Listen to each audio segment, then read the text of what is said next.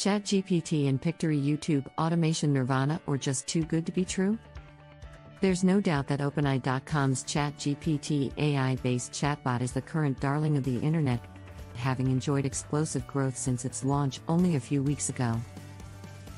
Perhaps inevitably, a plethora of videos, blog articles, and social media posts soon followed covering how to use ChatGPT and Pictory.ai to create monetized video content for YouTube on autopilot.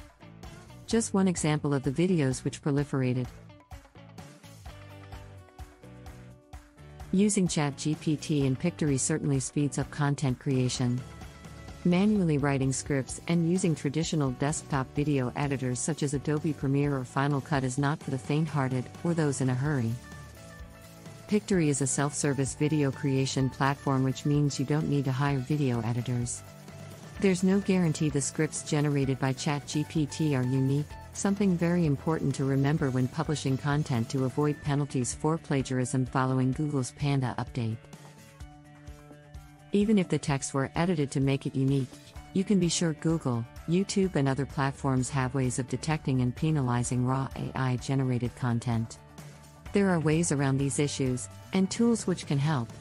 But they add extra steps to the video production process and require manual intervention, which detracts from the dream of full automation.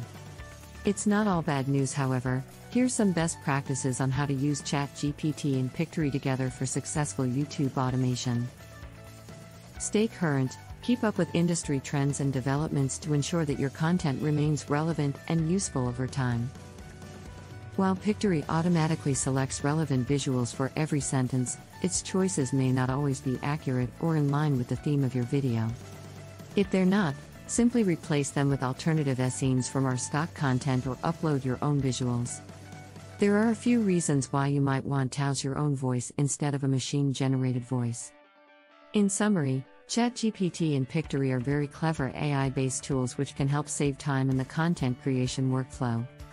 Always consider the potential for bias in AI systems and to take steps to mitigate or eliminate it, particularly when creating content which may have a wide impact or be perceived as authoritative. What we see today is just the beginning.